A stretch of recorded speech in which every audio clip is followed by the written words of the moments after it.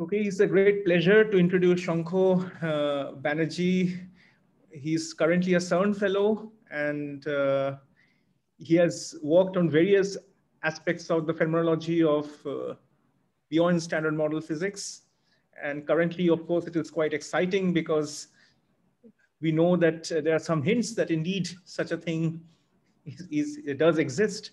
So, so we are very happy to hear from Shankha today about his research in this particular field and a more general broad introduction to this field.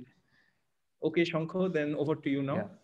Okay. So thanks, Ayunda, and thanks for this invitation. And I'm like, I wish I could have been there in person.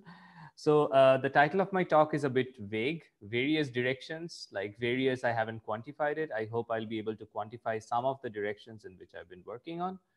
So it's based on various works. I'll show along what I've been working on as we go along.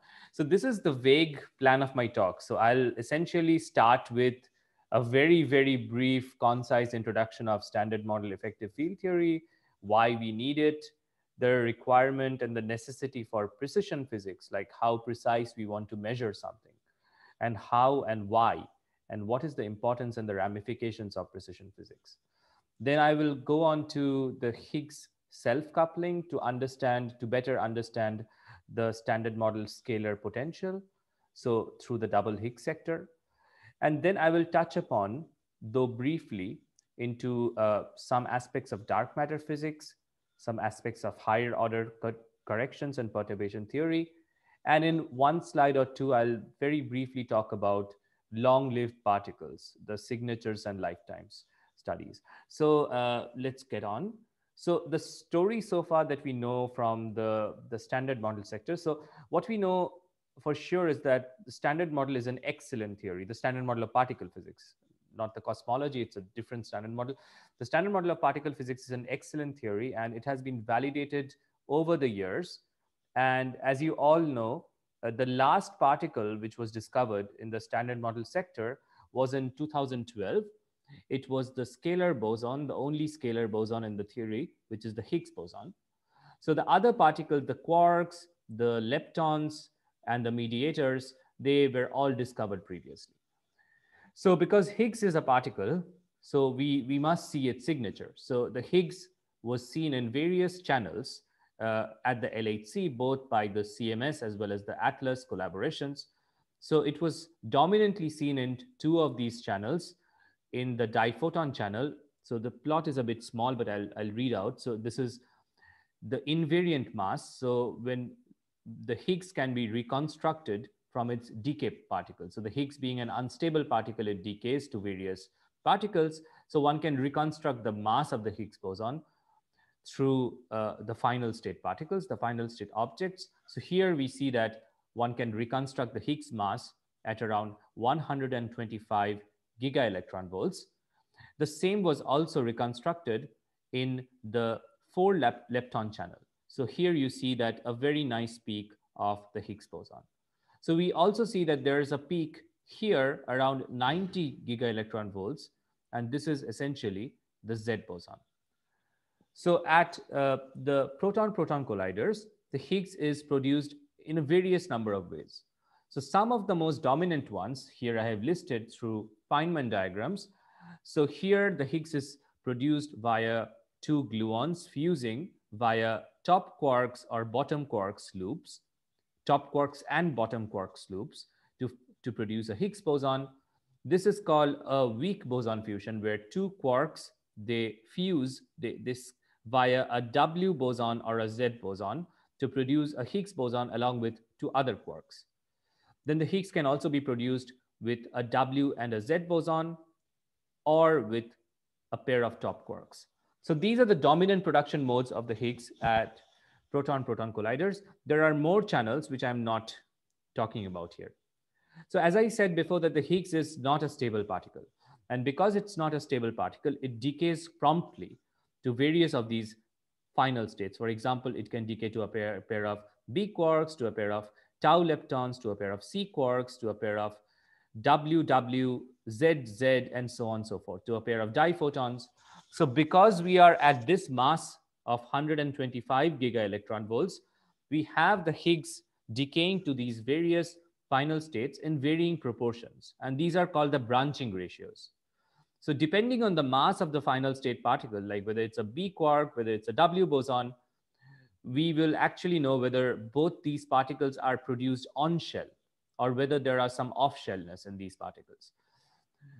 Very recently, just about a month ago, so we have seen the Higgs being discovered in a plethora of these channels. However, the Higgs has not been discovered in all its channels. So, for example, we saw the Higgs, an evidence of the Higgs boson in the 2 lepton plus photon channel. So, in the 2 lepton plus photon channel, we saw an excess. Actually, the Atlas collaboration only saw this excess, and one, it still has not been completely discovered, but it's an evidence, and more data needs to be accumulated before convincing ourselves that this is indeed what that's a signature. So there's a property called the CP quantum property of every particle. So for now, what we know is that the Higgs boson that has been discovered is a CP even spin zero particle, and a spin odd hypothesis is like strongly disfavored. On the other note, we still need to measure the Higgs in a Z photon channel to a pair of muons. We also need to understand the Higgs scalar sector in terms of its self couplings. So, just as an aside, as Ayunda was mentioning about like BSM physics, so right now we have a very good significance of a flavor physics object called RK, and we can see that over the years, more and more experiments are consolidating this is excess, and at the very recent, the LHCb collaboration has given a 3.1 sigma excess over the standard model expectation. So more time will tell us whether we really have it, but as we can kind of know that this is not a statistical fluke and it will probably stay. So this Anko, is can I ask something? yes. So, what is the real goal of, or what can we learn from all this branching ratios of various Higgs decay channels? Is it a better confirmation of the standard model? That's what we want to do. Yes. So in standard model, so this plot is essentially a standard model plot. So in standard model, the theory exactly predicts how much the Higgs couples or how much a particle couples to other particles. So we know from standard model its decay width. So a Higgs decaying to a pair of B quarks. We know exactly how much it is in terms of length. So we want to confirm these numbers through experiments. So we know that the branching ratio of Higgs to a pair of B quarks is like 58% from standard model for a mass of 125 GeV. So now we want to look at the experiments, whether it is exactly 58%, whether it's less, whether it's more. I'm just giving a pair of bottom quarks as an example. So given whether or not we match with the theoretical expectations, we will be able to say that, okay, this coupling is probably not exactly like standard model. There are some deviations. What are the causes of these deviations? Can it just be a rescaling of a coupling? Can it be because of some higher mass physics that is having its effect on low energy physics? So that is basically the topic of the effective field theory, which I'll be moving on to very shortly. So does that Okay. answer your question? Yes. Yeah. Thanks. Yeah. So I also had a question, sorry, on this slide. Sure, Jim. I hadn't actually caught up with this result for the dileptons and the photons for the Higgs. Yeah. But this is entirely expected, right? And Yeah. that you'd have a radiation from one of the final state leptons. But is there any particular new physics or Higgs property that one gets from this decay channel? Yeah. That's just beyond just checking that your radiative corrections are correct. Right. So for now, so Higgs going to dilepton plus photon can come about from two processes. One is a Z and a photon, which is this one. So the Higgs decays via a top loop or a W boson loop to a Z and a photon, and the Z decays to a pair of leptons. Or else one can have a photon and an off-shell photon, which is like a photon star, which gives rise to two leptons. So the analysis that Atlas performed is for not for a Z photon, but for a gamma star gamma. So the thing is that for such processes, so I wrote to Atlas to give me like more details. So they have a publication already, but they do not show all the plots.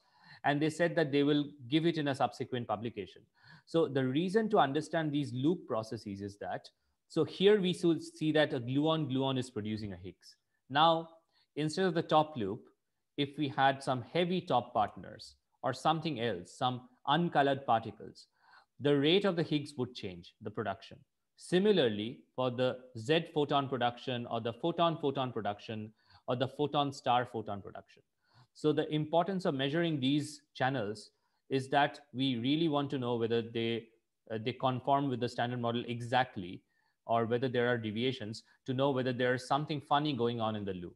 So that's the main reason, like whether there are new particles. So new particles, if they are very heavy, they can actually, like, we may not be able to see them directly, like through any resonance, but we may be able to see their effects through some loop corrections. So that's one of the important effects. So till now, this exactly agrees within the standard model expectations, but more like it's not exactly the Okay. standard model, but within error bars, it's No, in standard. that I understand, but so what you're saying is actually the dominant process is like the Higgs to two photon, Yeah, but now one photon is internally converting to dileptons. exactly. But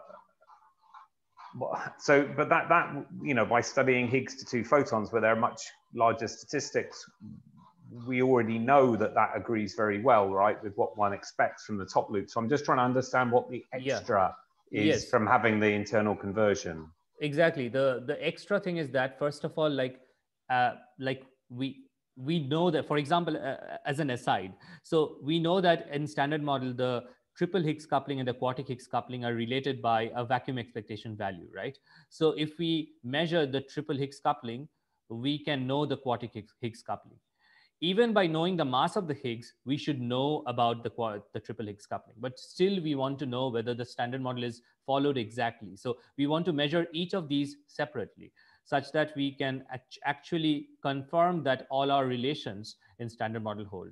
So the importance of studying the LL gamma channel is actually to know whether there are any other effects other than the internal conversion of photon. It could be something like a dark photon.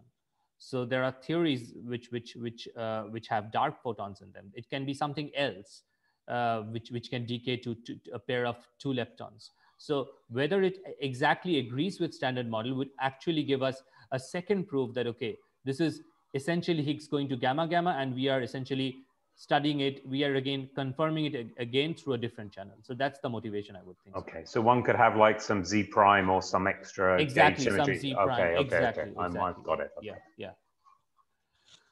So coming to in the same vein, so this is something that the experimental colleagues of ours have given us. This is called the signal strength. So the signal strength essentially quantifies an observation from the experiments to the standard model expectation. So here, for instance, I show two plots from Atlas and CMS in various production channels as well as decay channels. So here I showed you like the production channels are gluon fusion, weak boson fusion, associated production, and top associated production. So here you see that there are these various channels.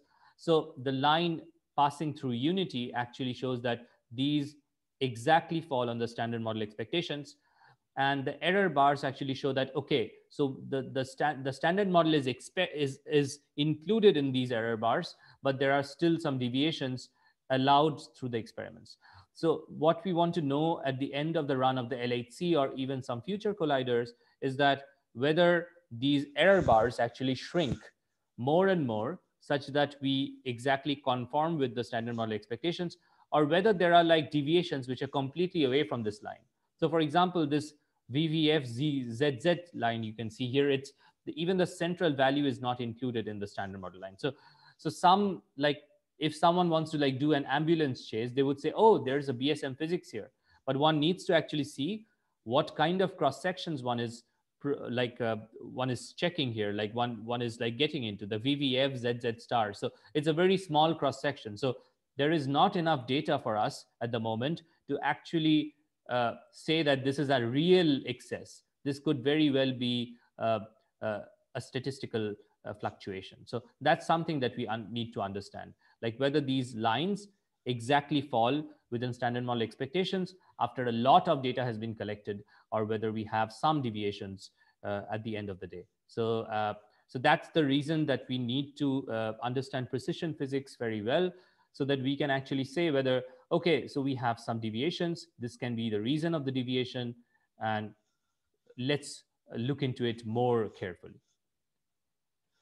So now coming to the motivations for effective field theory. So we know that, as I said, the standard model is an excellent theory. But however, it's like many other things, it's not a perfect and a complete theory. So there are many theoretical as well as experimental considerations that do not support the standard model. For instance, in standard model, the neutrinos are deemed to be massless particles. However, we know that the neutrinos are not actually massless. They have tiny masses, even though we do not know their exact masses. However, through oscillation experiments, through various other experiments, we know that there are differences in the squares of the masses of the neutrinos. We do not know the exact masses, but we still know that they have masses. Also, the standard model doesn't uh, allow the concept of a dark matter particle. So we know from astrophysical as well as like cosmological evidences that dark matter exists. I will touch upon it in more details, like through galaxy rotation curves, through cosmic microwave background radiation, and so on and so forth. So standard model doesn't predict a dark matter candidate. Similarly, we know that there are more matter in our universe than antimatter. Standard model doesn't account for all of this matter antimatter discrepancy. There are many other reasons also, like in terms of theoretical requirements. We have this so-called gauge hierarchy. The gauge hierarchy essentially says that like why we cannot have a Higgs mass correction in standard model completely. Like it's very difficult to compute a Higgs mass correction in standard model, because the quantum corrections are extremely huge. So we need something else, some other theory in order to regularize this. So there are many such candidates, of which the supersymmetry is one of them. However, as we know, we haven't found any supersymmetric evidence till now. So what it is, we do not know. However, these are like considerations that go in saying that the standard model may not be a perfect or a complete theory. So usually, to address many of these questions, sometimes all of these together, sometimes some of these at the same time. So there are several approaches. One is a model dependent approach, where like people take a UV complete model or a simplified model and study all its signatures very carefully, and say, okay, here are our predictions, and these are the predictions, and these match with the experiments. And the other thing is that like it's our complete ignorance. So we say that, okay, we do not know what our big theory is. We are unaware of what the big theory is, and what we do is we take the standard model or whatever theory we are considering as a low energy effective field theory, which is an effective field theory of a very big theory. Big, by big I mean which is valid above a very high cutoff scale, say lambda. So this big theory that we are not aware of can be either weakly coupled or strongly coupled or moderately coupled. We do not know what it is. However, we can parameterize our ignorance through these effective field theories. So at the outset, I must like tell you that an effective field theory is not a replacement for a full theory. It's essentially a set of tools which guides us into what kind of new physics we can be looking at.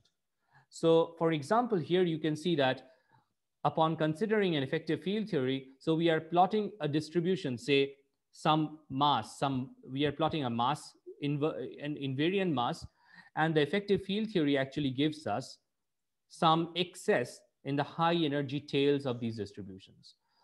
So it can be the effect of a fat resonance sitting here that gives us rise to these discrepancies. It can also give rise to some angular differences compared to standard model expectations, and so on and so forth. There are many ways to actually address effective field theories. There are the bottom-up approach, the top-down approach, and so on and so forth. I'm not going into so much details right now. So effective field theory can also be parameterized in terms of linear effective field theory or nonlinear effective field theory. Throughout this talk, at least mostly, I'll be talking about linear effective field theories, where the effective field theory can be written down as a Lagrangian of the lowest order, which is in our case the standard model, and an incremental rise in the dimension of mass. So one can write it as, so standard model is at dimension, mass dimension 4. One can write operators at mass dimension 5, 6, and so on and so forth. So it can be written as a series, and all of these uh, operators will be suppressed by a coefficient which is like this f by lambda to the power d minus 4, where d is the dimension of the operator. So coming to the first part of precision physics here. So I will essentially, like, stop me at any point if you have questions, if it gets too technical. So I'll be discussing the precision physics in the gauge Higgs sector. So there are many ways to produce the Higgs, as I was telling you above, like, for example, through with another W boson or a Z boson with two quarks. So this is called the Higgs-Strahlung process, and this is called the weak boson process. However, by introducing effective field theory operators, one gets deformations at various vertices. So for example, we have this quark-quark W or the quark-quark Z vertex. However, on the introduction of effective field theory, this vertex can get modified. Similarly, in standard model, we have a W-W Higgs or a Z-Z Higgs vertex. Again, this vertex can be modified. In standard model, we do not have any such vertex like quark-quark W Higgs or quark-quark Z Higgs. Some of these effective vertices, effective operators, can give rise to this 4-point contact interaction. Similarly, for vector boson fusion, we can have many such new diagrams or modifications of old diagrams, which can give rise to corrections in the amplitudes and at the end, the cross sections, as well as several angular distributions. So some of the questions, at least in the context of like collider physics, is like, how do we reconstruct a tera-electron volt scale Lagrangian from this data? So why tera-electron volts? So for now, the LHC is running at 13 TeVs. And so that's the energy of the protons. However, the partonic center of mass energy, when the proton breaks into partons, is a few TeV. And still we have not seen any direct evidence for new physics. So our assumption is that if the physics is like a weak scale physics, it should be at least, the new physics is at least some tera-electron volts. So then we want to know how to extract the best observables in order to study the effects of several operators for some processes. By processes, I mean these, like Higgs produced with W, Higgs produced with two quarks, and by operators, as I said, one can write the effective field theory in terms of a series of operators. As I will show you in a few slides, is that new vertices can actually come about when one includes effective field theories. So these can give rise to novel or enhanced effects in certain parts of the phase space. One can have enhancements in the high energy tails of distributions and so on and so forth. So one of the most important goals of the LHC was to find the Higgs boson, which is it has found. The other more important reasons were to find other particles, like, for example, supersymmetric particles, particles from extra dimension theories, and so on and so forth. But we have not found anything. So somehow the goal has changed. It still remains to find new particles. However, the goals have kind of shifted, or one cannot discount, like, one of the most important goals is to precisely measure these constraints, these couplings. So we want to know how precisely these couplings are with the standard models or deviate from the standard models in order to know whether there are something more. So if history is our guidance, indirect constraints can actually constrain scales to much higher order. So the LEP, electron positron collider, actually through the oblique parameters, the ST parameters, were able to constrain much higher energy scales than at which they were running. So the LEP collider was running at around 240, 250 giga electron volts. However, it could constrain scales to much higher than what it was running at. So for example, LHC at the moment, for several physics cases, can even constrain scales of up to 10, 20 tera electron volts, even though it's not running at such high energies. So coming to higher dimensional operators. So the properties of high dimensional operators is that like they are invariant under the standard model gauge group. So this is in the context of standard model effective field theory that I'm talking about. So if you're taking some other theory, then these high dimensional operators should be invariant under that theory's gauge group. So we have operators at different mass dimensions. So here, the lowest mass dimension after standard model is dimension is equal to 5. So here one can have a very unique operator. It's called the Majorana mass operator. So it gives rise to the mass of the neutrinos. So one can write this operator and one can get mass of the neutrinos. However, the constraint of this operator is that the assumption that neutrinos are Majorana particles. And we do not know yet whether neutrinos are Majorana particles or Dirac particles. At dimension 6, if we actually assume that baryon number is conserved, there are 59 dimension 6 operators. I have given the classifications of these, which we do not need to be concerned about at the moment. If you're interested, I'll be happy to discuss more. So dimension 6 operators are the lowest dimension operators after dimension 4, which induces like Higgs couplings to XY particles, XYZ particles, and so on and so forth. We have charged triple gauge couplings at this order. So charged triple gauge couplings means two W bosons interacting with a photon or two W bosons interacting with a Z boson. We can also have dimension 7 operators, and then we can have dimension 8 operators. So dimension 8 operators are the lowest dimension operators that gives rise to neutral triple gauge couplings. So for example, in standard model, we do not have couplings like ZZZ or Z gamma gamma or ZZ gamma. Even at dimension 6, we do not have those. However, at dimension 8, effective field theory gives rise to such neutral triple gauge couplings. And this is like quite interesting. Yeah. So we know, for example, that there are some accidental symmetries of the standard model, like B minus L, and if it is gauged, which are which are non-anomalous. Yes. So, but if B minus L, for example, is really gauged, then you cannot there should not be such operators that violate B minus L, for example. Yes.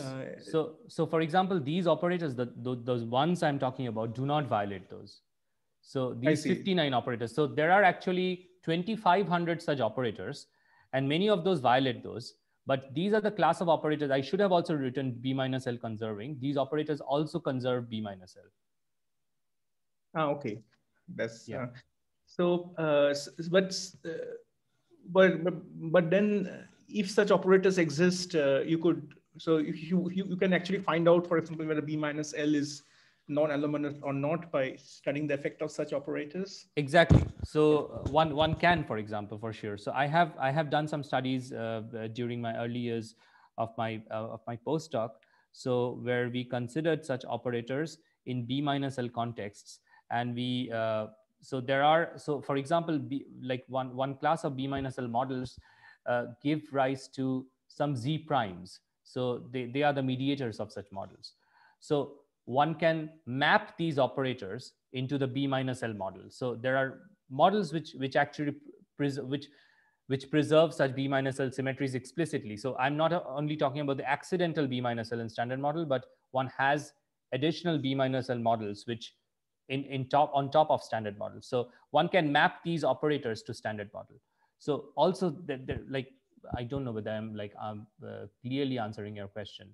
So, no, yes, you are. I'm just, yeah, that's fine. I was just wondering if you could, if the effective field theory could be used as a tool to see whether B minus L is violated or not. Yes, of course. But the thing is that like effective field theory will only tell you, like effective field theory will give you some relations, right? So I will show some relations later on. It will give you relations in terms of their Wilson coefficients. And you will know only after you collect a lot of data whether these relations hold. And then you will be able to say, okay, this contribution from the effective field theory actually violates B minus L symmetry.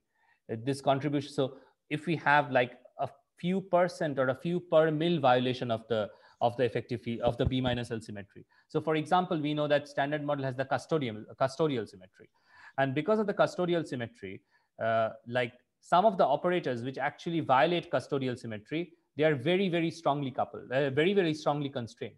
However, they are still allowed at like per mil level.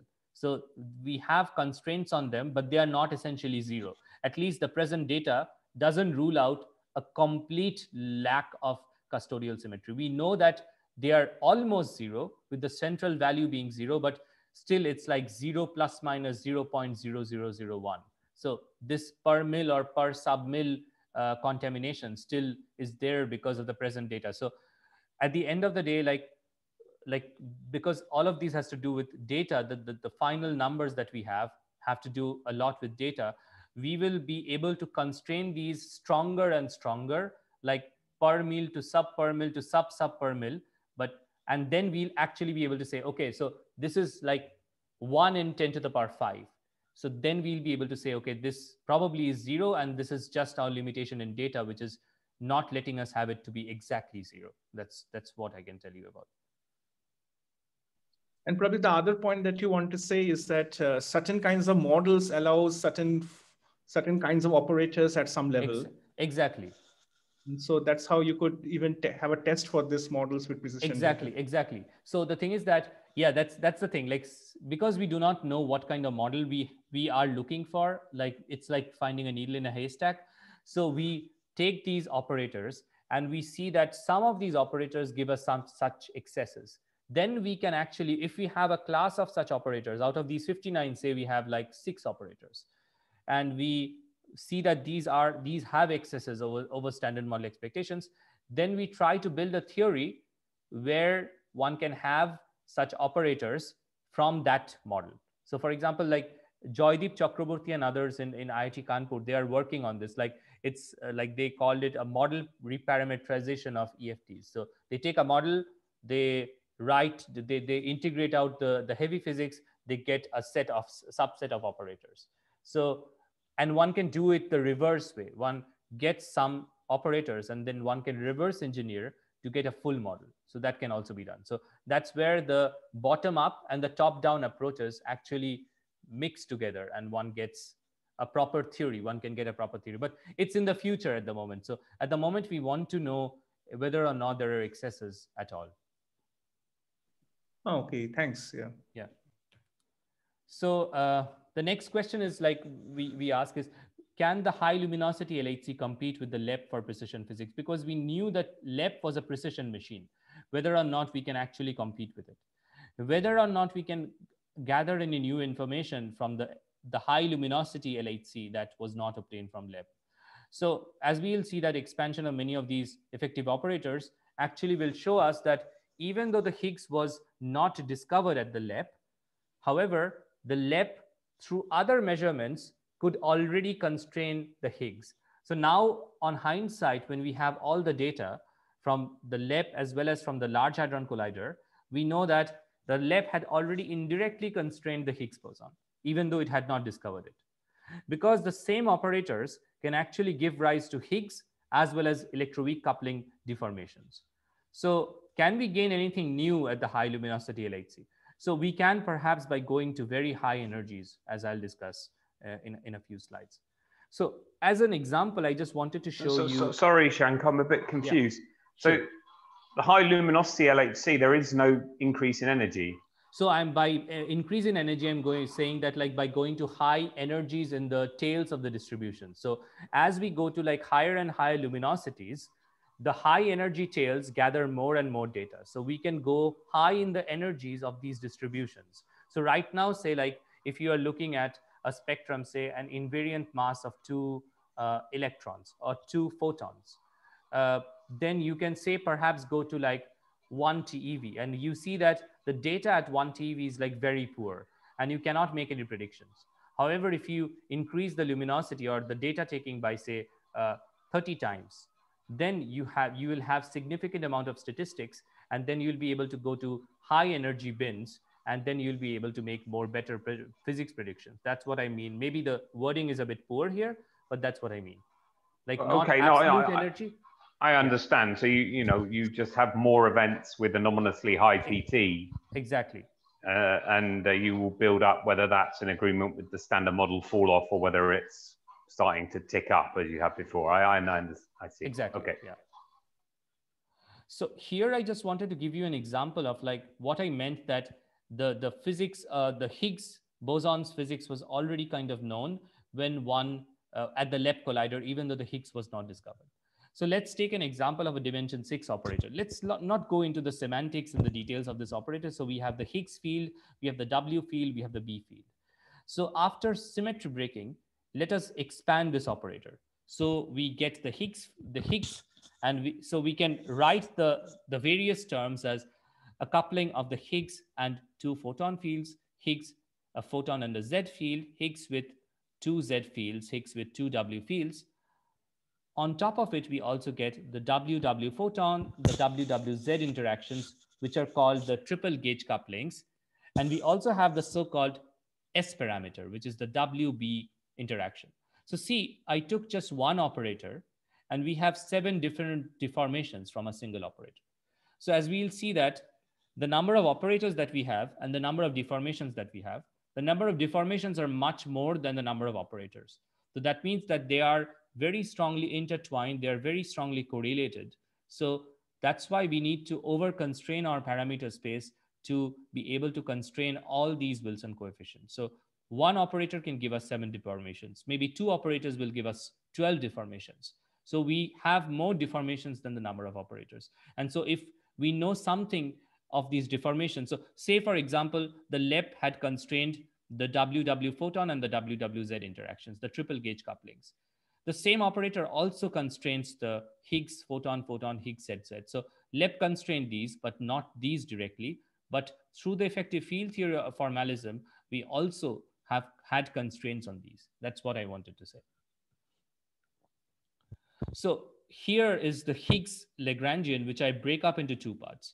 So the first part is where the terms are not constrained by LEP. So here we have the Higgs WW interaction. So here, please note that I have made a difference. Here it's Higgs W mu plus W mu minus versus the Higgs W mu nu plus W mu nu minus. So this is the structure that exists in standard model, and this does not. So we have some terms which one gets from standard model, barring this factor here, which one can have a modification with respect to standard model. Then we have the Higgs self-coupling, we have the Higgs Yukawa interaction with 2 fermions, we have the effective Higgs coupling with 2 gluons, effective Higgs coupling with 2 photons, and effective field Higgs coupling with a photon and a Z boson. So these following terms are not constrained by LEP and for the first time probed at the Large Hadron Collider. In contrast, however, we have some terms which were constrained by the LEP through the effective operator formalism. So for example, we have this custodial symmetry violating term, Higgs ZZ.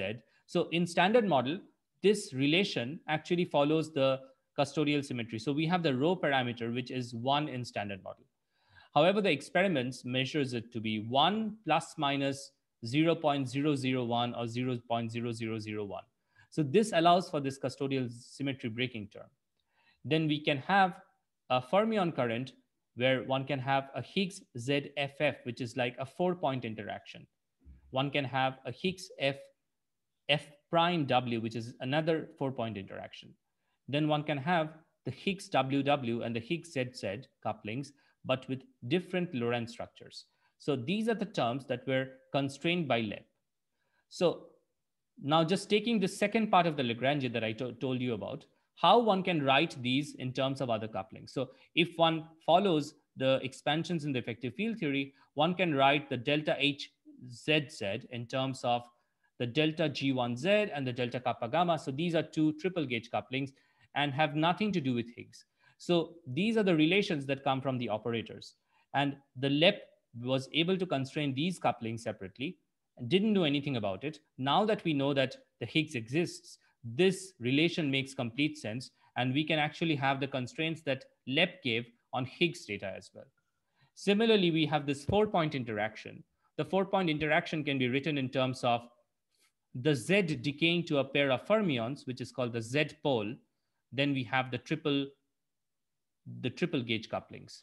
So we have various relations at LEP which actually could constrain the Higgs physics, even though we didn't discover the Higgs. So this is the prowess and the power of the effective field theory formalism, such that we can actually relate couplings to other couplings. So now the thing is that we have these relations, right? And we want to measure or constrain the left-hand side and the right-hand side separately. So that actually was like one of Jim's questions was like, why do we need to constrain these so well? And why do we need to constrain, or what's the rationale behind these? So we want to see whether these relations hold after, say, the finishing of the run of the LHC or even some future colliders. So now we would expect that if everything holds, that if one of these, then everything is fine. However, if one of these predictions is not confirmed, then we can have some serious ramifications. One of the most like really threatening ramifications is that like our assumption is that Higgs is a part of a doublet may be false. It can be something else. It can be part of a bigger gauge group. So we do not know. So at the moment, our whole assumption of the effective field theory formalism here, writing these operators, is that Higgs is a part of a doublet.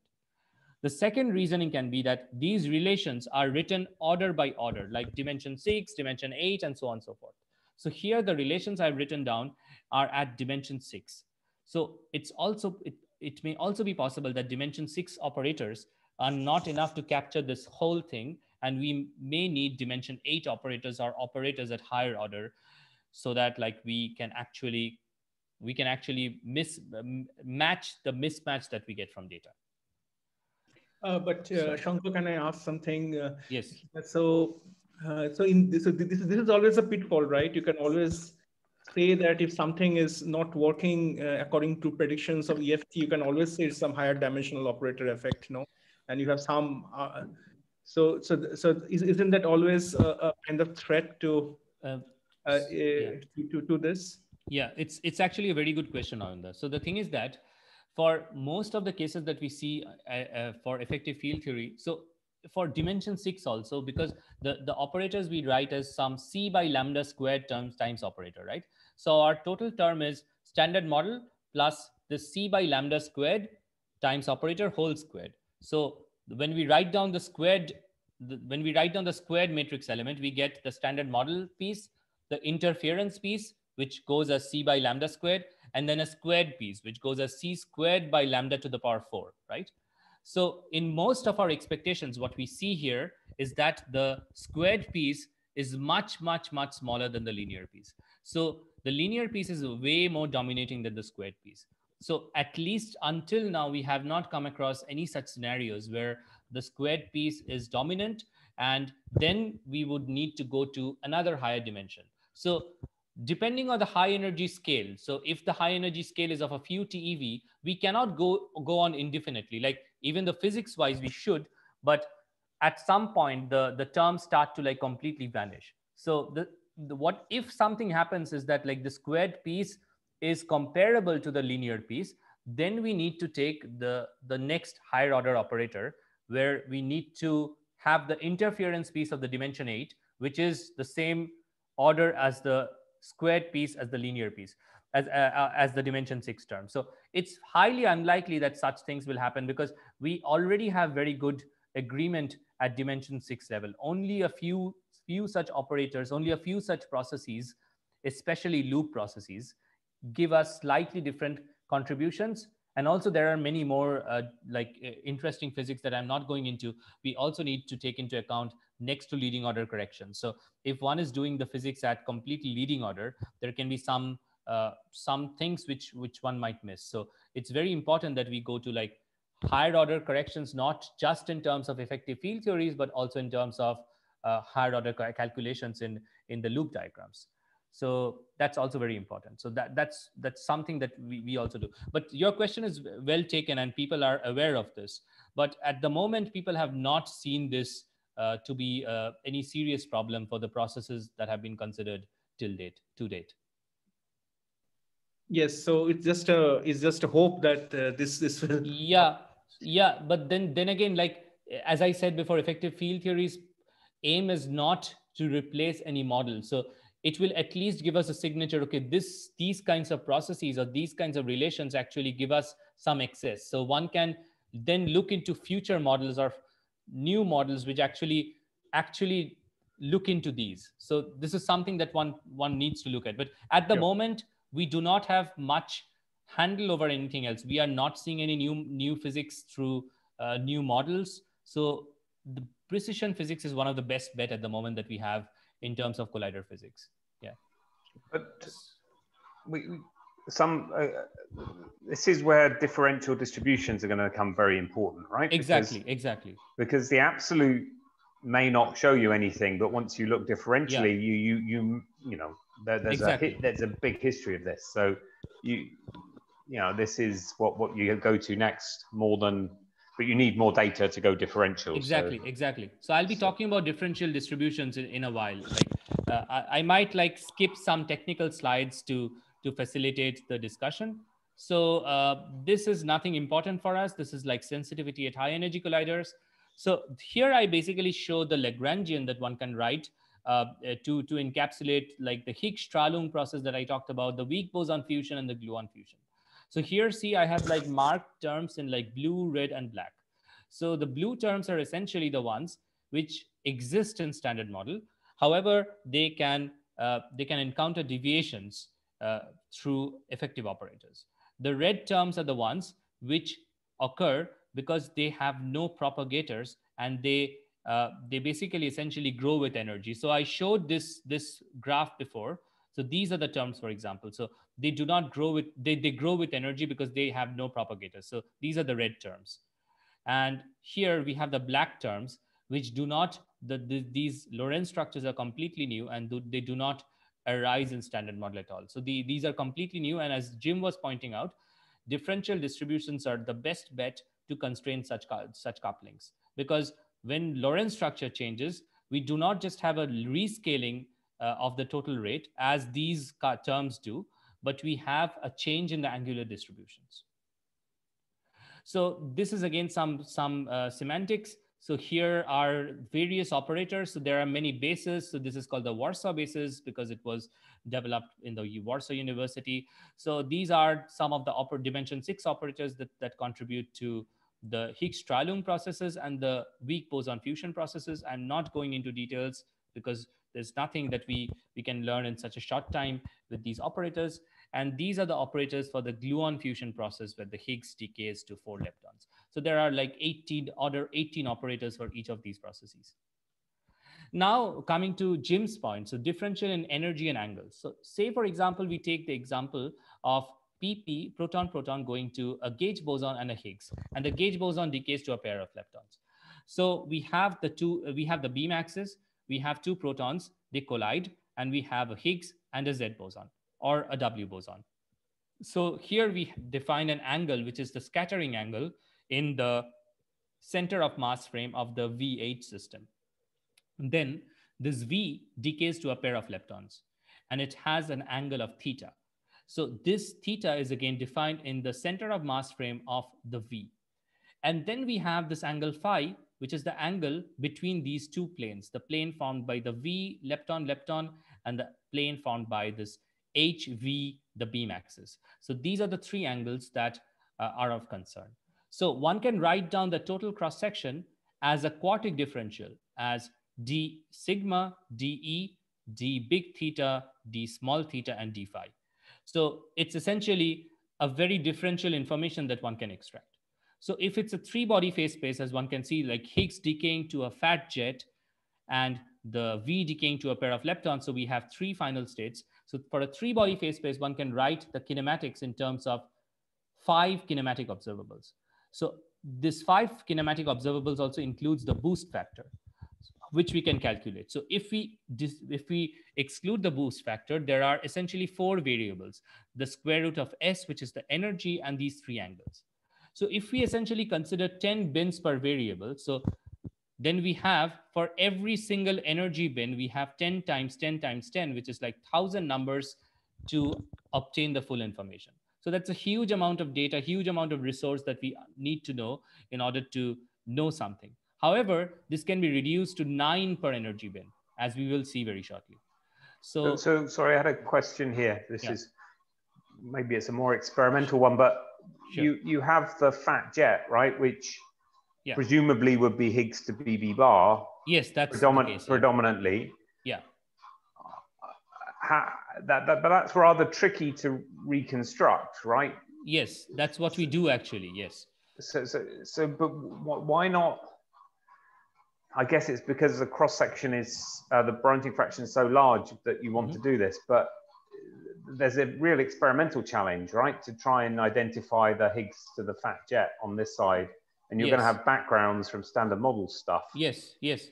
From just single Z production. Exactly. Things. Exactly. So that's what we do here. So we do a full analysis where we consider a substructure of these fat jets. I was not going into these details. Okay. So we consider fat jet substructure and we consider all the backgrounds. For example, as you pointed out, the dominant background comes from ZZ. So the Z going to BB bar and the other Z going to a pair of leptons. And we do it very carefully. So essentially, we are also trying to take another angle here, which would be the angles with the two subjets. So here we'll have the two B subjets, and one can actually take another angle theta prime, and then one can have a d theta prime to extract more information. However, it's like not very easy at the moment because for leptons it's fairly straightforward. As you know the charges of these leptons, it's very hard to get the charge information for fat jets, at least to a very good precision like leptons. It's doable, but at the moment, like flavor tag is one thing, charge tagging these tracks, it's possible, but it's somewhat more involved and like needs a lot of experimental knowledge to do it. So yeah, all the analysis. Yeah. But presumably to do this kind of thing, future E plus E minus colliders would have a much easier time. Exactly.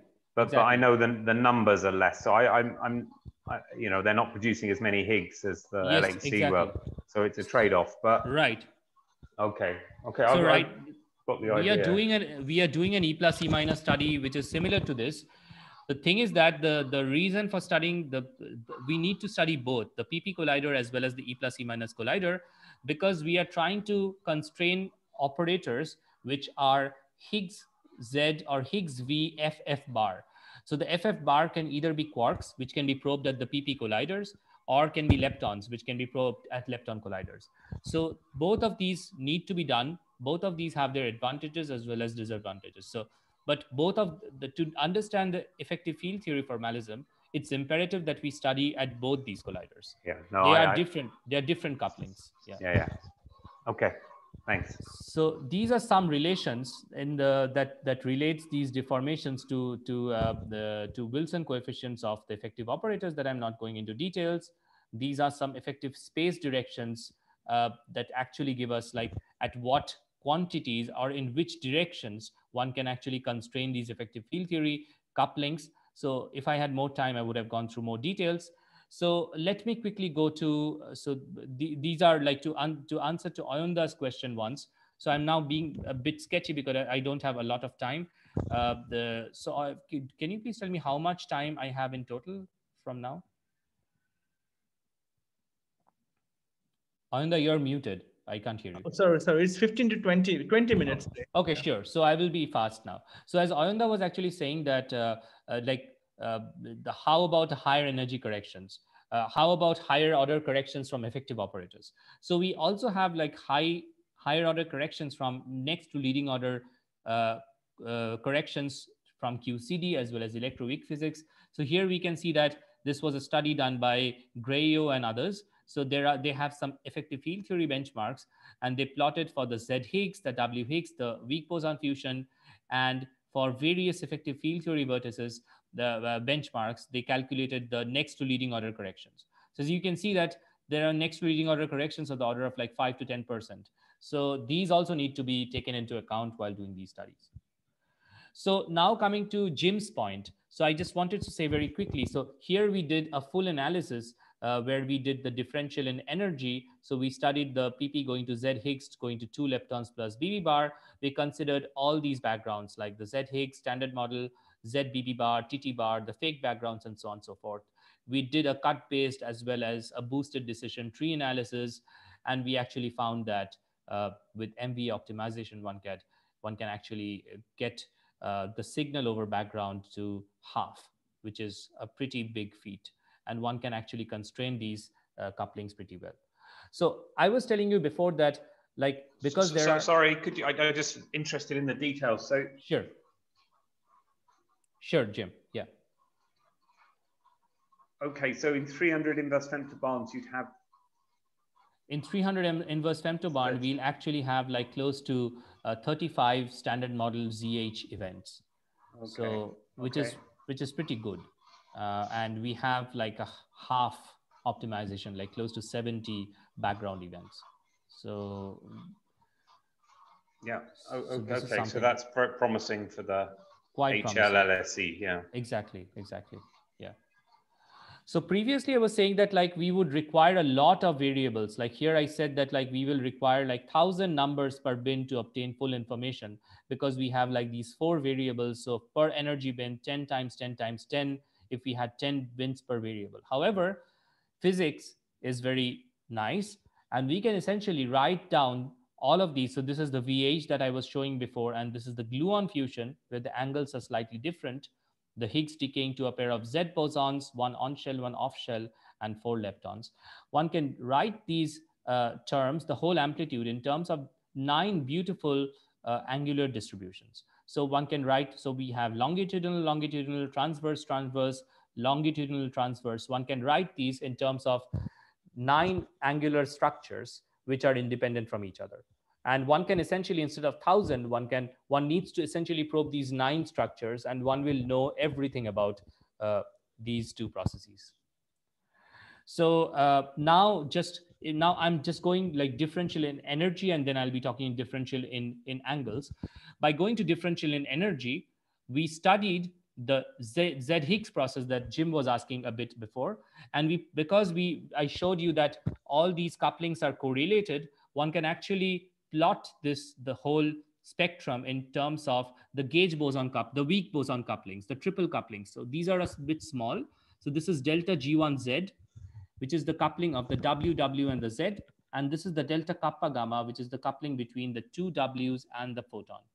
So one can see here that through Goldstone boson equivalence, many of these processes are like strongly intertwined, like WZ, Z Higgs, VVF, they are all intertwined. So at LEP colliders, they could give a constraint, which is this gray blob area. And at LHC, one can actually constrain these couplings even more strongly. So WZ was done by another group, by Franceschini et al. Z Higgs and W Higgs were done by us, and VVF also by us. So what one can see is that because of Goldstone boson equivalence, because these are all strongly intertwined, one can put an overall constraint by studying all these channels.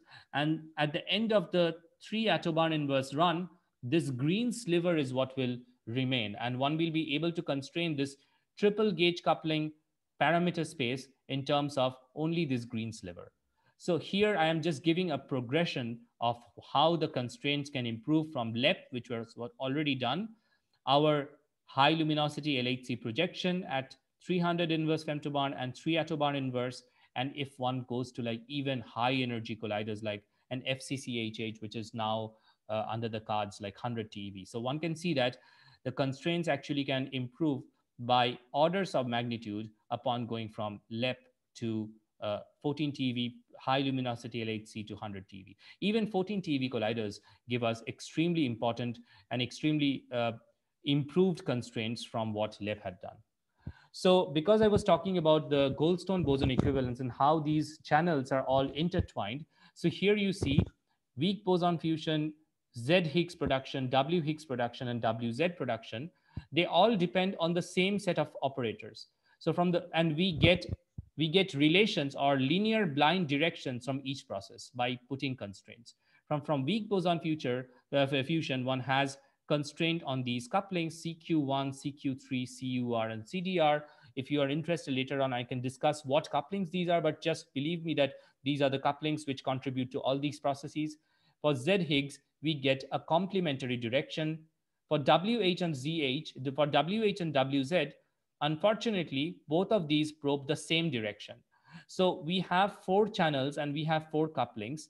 However, the last two probe the same direction. So we want a fifth direction, which we are studying now, which is the WW production, which will be able to help this degeneracy, and one will be able to put individual constraints on all these couplings instead of linear blind directions. So that's what we want to constrain. We want to constrain these individual couplings separately.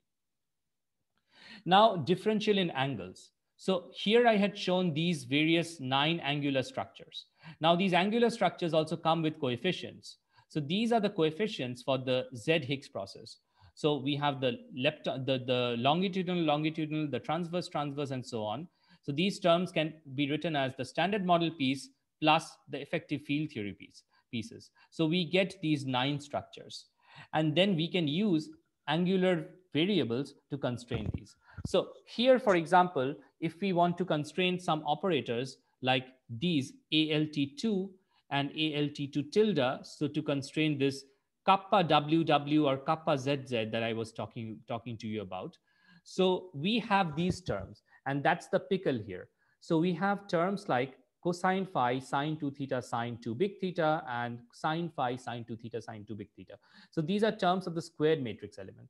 Now we know that if we integrate over any of these three angles, because these are not squared terms, but they are linear in these sinusoidal, these trigonometric functions, they will essentially vanish. So we won't be able to put any constraints, because once we integrate over any of these three angles, these terms will completely vanish. So how do we probe these couplings like kappa ZZ and kappa ZZ tilde? So there's a simplified approach that we did in one of the earlier papers, is that we have an asymmetry and we flip the signs in the regions to always maintain positive sine 2 theta sine 2 big theta.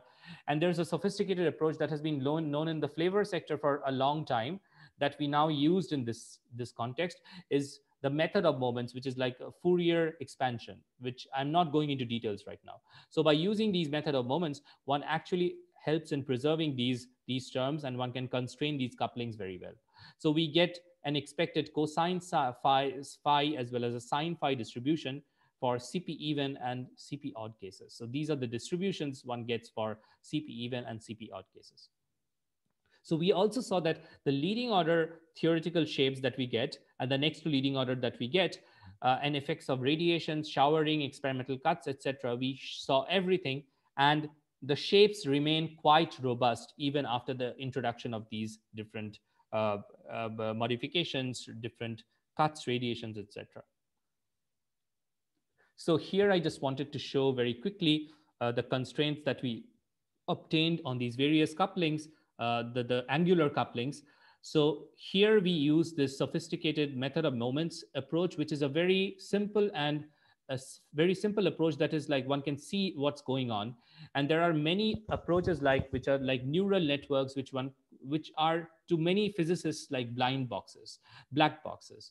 So one can constrain these couplings to like percent or per mil levels, as one can see, and we get constraints which are comparable to this famous Mela bounds, which is the matrix element bounds. And one can constrain limits to the contact interactions to per mil level, and one can constrain the kappa ZZ and the delta HZZ to percent level at the high luminosity LHC. So that these are the bounds one will actually have when one goes to the high luminosity LHC. And by combining with gluon fusion, one can get an even stronger bound. The VH and the Higgs to 4 lepton, one can get an even stronger bound. So now I'll like in few minutes, I'll very quickly talk about like Higgs trilinear self-coupling. So we can have the Higgs production, the Higgs plus a jet production, and the Higgs plus a top production. So these are the various cross sections for the di-Higgs production. One can have glue to 2 Higgs, QQ bar to Higgs QQ bar, and so on. And these are some of the Feynman diagrams that one will be interested in to probe the various couplings. So one of the most interesting couplings that people want to probe is this Higgs self-coupling, the Higgs triple coupling, that will give us an indication to what we know about the scalar potential. So the understanding that scalar potential is extremely important to our understanding of the standard model, whether or not we measure everything else to very precise measurements, we still need to know it, because we need to know the nature of the electroweak symmetry breaking, the nature of the electroweak phase transition, and so on and so forth. And di-Higgs actually provides the only direct means to probe this self-coupling. There are indirect means as well through radiative corrections. However, those give weaker couplings, weaker constraints. One of the most challenging tasks, like in contrast to single Higgs production, is that because of an unfortunate destructive interference between the box diagram and this triangle diagram, one has an essentially a very small cross section of the order of 40 femtobarns at 14 TeV. And this is very small cross section, and we haven't yet imposed the branching fractions here. So at the LHC or at 100 TeV colliders, it's actually possible to constrain these couplings to order between 5 to 10%. And it's very important to have the control over systematics. So now I'm not going into the BSM sector of the heavy Higgs. There can be enhancement of the production cross-section. There can be exotic decay modes through the di-Higgs production. I have worked on some of these myself, so I'm not going into those. So this is essentially the present status of the di-Higgs production from CMS as well as Atlas production collaborations. And one sees that the strongest constraint that one has is from the 4B channel from Atlas collaboration. These are the constraints that one has from present data. And one needs to know whether these will exactly be following the standard model expectations in near future. So these are a set of operators. There are six operators which give rise to the double Higgs productions. And one can use equations of motions, custodial symmetry, and one is essentially left with these 4 operators. So I'm not going into very, very great details. I can discuss later if you're interested. So here I did many studies on double Higgs production. So this is a study with people from IISc and from Kolkata.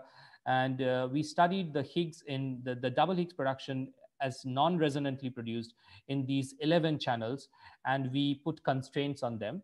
The strongest constraint came from the diphoton plus the di-B channel, and there were other channels like the double B and the double W, which were also quite significant. And one essentially got like the cleanest channel to be the BB gamma gamma, and a combined significance came to be around 3 sigma. So and this is like combining all these channels. So we are still far from measuring the Higgs triple coupling. So and we really need to understand it. So to set the stage for another thing, so we studied with my collaborators from Durham and CERN. I studied what if one adds one extra jet with the di-Higgs. So one essentially gets a pentagon diagram. And by having this extra jet, one can essentially disentangle the di-Higgs invariant mass from the PT Higgs spectrum. So the PT Higgs spectrum and the di-Higgs invariant mass in just the double Higgs production are correlated. But when one has a third particle, a single jet, one can actually decorrelate it. And one can use this channel to put constraints on the Higgs triple coupling to be of the order of 8%, which is a very big feat. But remind you that these constraints are at the future FCC-HH collider. One can also constrain these from another process like the TT Higgs-Higgs process, and the constraints are weaker. However, the plan now is to do a full global analysis considering all double Higgs production channels, and one will be able to put very strong constraints then. So it's an involved study that I am now a part of. So I'll just take like a few minutes to just talk about dark matter in the universe. So we know that of like close to 80% of the matter that we have is dark matter, and we do not have any particle physics knowledge about dark matter, and only we know about it from astrophysical experiments and gravitational interactions through galaxy clusters, through galaxy rotation curves, through cosmic microwave background radiation, gravitational lensing, and so on. So what we know about it till now is that it's electrically neutral, even though there are some studies about milli-charged particles that I'm not going into. It is cold in nature or warm at best, and it's collisionless because it forms structure, and hence neutrinos fail this criteria and baryons are not strongly favored. Shankha, Yeah. actually, I'm very sorry, but maybe it is better if you end in 2 minutes and we can have a discussion, a short, and then Sure. conclude. Okay. So I just will skip the dark matter part then. So dark matter has a lot of potential, and we can like study it in direct detection, indirect detection, collider experiments, and we can have several models. For example, pseudo-scalar mediated dark matter models. We can have the weakly interacting dark matter particles, the feebly interacting dark matter particles, asymmetric dark matter, multi-component dark matter. There are a plethora of ways in which one can study dark matter. So also like it's very important that like we know of relic abundance, which is one of the most important things for dark matter.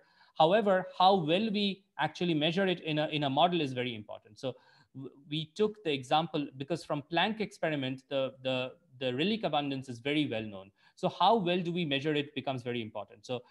So we took an example model, a very simple model called the inert Higgs doublet model, and we computed the relic abundance at next to leading order.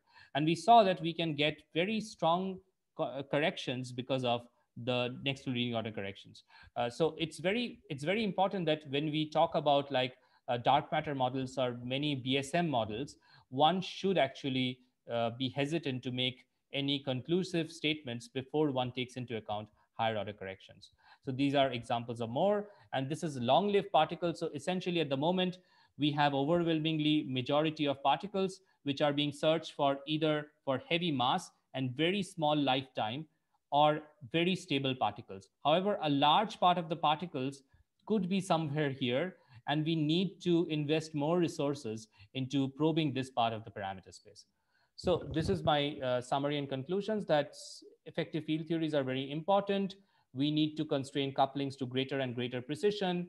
We need to constrain Higgs couplings to percent or per mil level or even better. We need to understand the triple Higgs coupling and the Higgs scalar potential. Dark matter physics is extremely important at the moment, and long-lived particles are something that should be studied very well. So a lot of new physics to explore in the coming years. So I leave you to this cute slide. Okay, very good. Thanks for this very nice talk, Shankho. We really learned a lot. Um, Thank you. so Jim has left, so maybe I get a little bit more courage to ask this question then. So the question is that we see this lepton non-universality, this report of that, and Yeah. coming from this B meson decays. Yeah. So some of these things could also affect other, maybe not the Higgs or double Higgs productions, but maybe some other things that we can measure in other type of experiments. So from the point of view effective field theory, Yeah. what are these other processes that one could look for, or Yeah. what could be other ways to test this lepton non-universality? Exactly. It's a very good question, Ayunda. So the thing is that at the moment, the 59 operators that I told you about, they are not only just B conserving or B minus L conserving, but they also assume lepton flavor universality. Universality. So the thing is that there are, if we break each of these, so like if we demand that, okay, so right now, like it requires that the modifications of say Higgs U cover to a pair of tau leptons is the same as the Higgs U cover to a pair of mu leptons or electrons. So we modify everything by the same factor. So there are studies which have been done in Weizmann and other places where people looked into lepton non-universality in such cases. And the only thing is that because we are in a shortage of data at the moment, and we also know that like because the Higgs couplings to electrons are like so small in standard model because it's the U cover is proportional to the mass of the lepton or the mass of the fermion. So it's almost impossible to probe the Higgs to electrons directly. However, we can probe the Higgs to muons directly. So the test that you are suggesting is that for at least for the Higgs sector, we can know the Higgs coupling to a pair of taus, to a pair of muons. We fit the data with a lepton universal EFT scenario, and we fit the data with a lepton non-universal scenario, and we see which fits better, which gives us the better the better constraints, the stronger constraints. So that's the only thing that I can think of at the moment, because there's no reason that the universality will be like completely universal. So one can have like non-universal sector in the leptons, but maybe not in the quarks. Like it's a bit too early to say this, but there are EFT studies which have already been done, which probes this. So also there's one more thing, like when we are talking about, like, say I gave an example of proton going to Z Higgs, where the Z decays to a pair of leptons and the Higgs decays to a fat jet.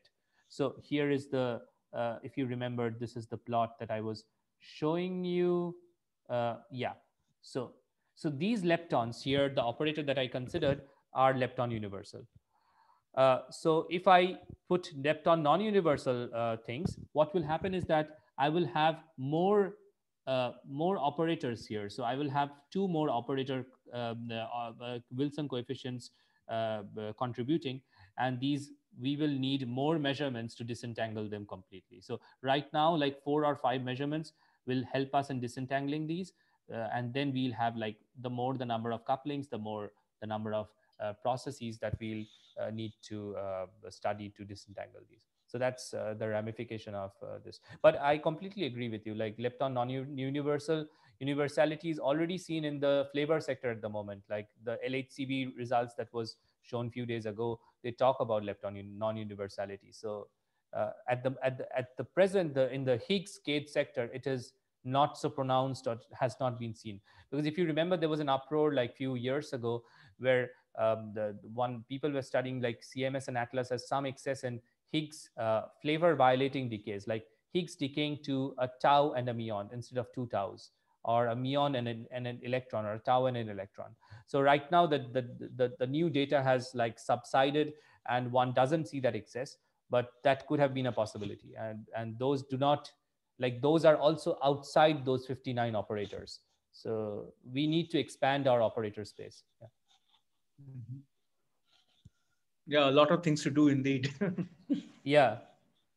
And the Higgs portal, Higgs phenomenology is already super rich, as you were saying, if you look into differential cross sections and other Exactly. things.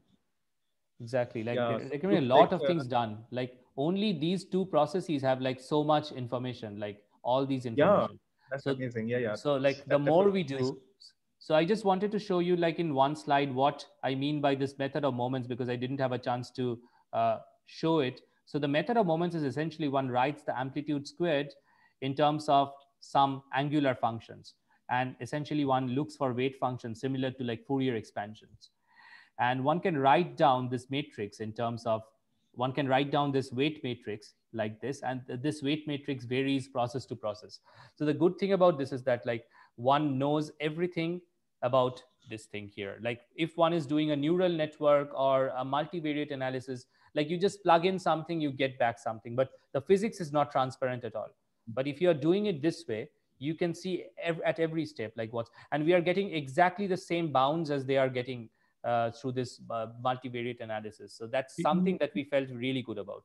you could decode which operator could lead to excesses or things like that. Exactly, that we can do. Yeah. Yeah, it was a very, very good talk and it was very nice, but unfortunately we are short Yeah, of time. sure. Yeah, I went overboard. Yeah. So Yeah, uh, thanks again. It was great. thank you, It was very Ananda. good. Yeah. To see you. Yeah. And So talk to you later have a again. nice, yeah, Yeah. talk to you Have a later. good week. Have a good week. Yeah, Bye. you too. Yeah.